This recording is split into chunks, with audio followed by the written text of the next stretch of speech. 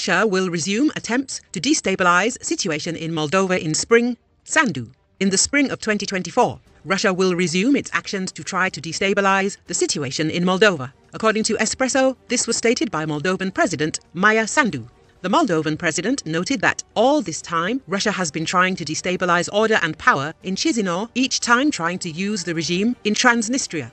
However, she stressed that Moldova is taking all measures to counter these attempts. We are aware of these risks and we are taking all measures to prevent these destabilizations. We are talking to them and telling citizens about these risks, as we did last year when Russia intended to overthrow the government during protests organized by pro-Russian forces. Together with citizens and state institutions, we are trying to protect ourselves from these risks, but we still have work to do and still have vulnerabilities, Sandu said. She also emphasized that Moldova counts on the support of Romania and the international community in this matter. We know that Russia will resume its actions this spring to try to destabilize the situation, the Moldovan president said.